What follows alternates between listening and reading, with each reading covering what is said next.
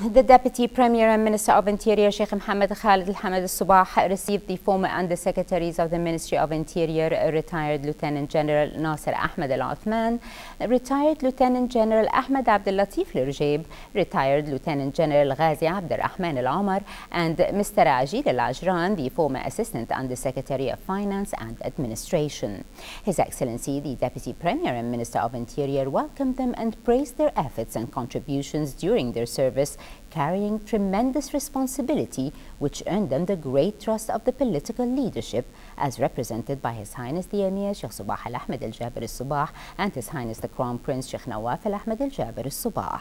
He pointed out that the Ministry of Interior works in the spirit of one team, thus benefiting from their experience and skills which added significantly to the security work in the country.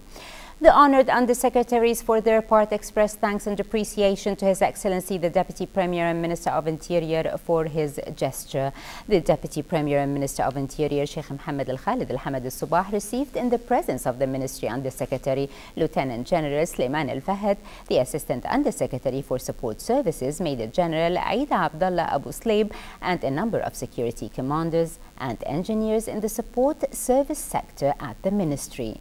He welcomed them all and thanked them for their sincere efforts and hard work in implementing the project of the Nawaf Al-Ahmad building, which is the new premises of the Ministry of Interior.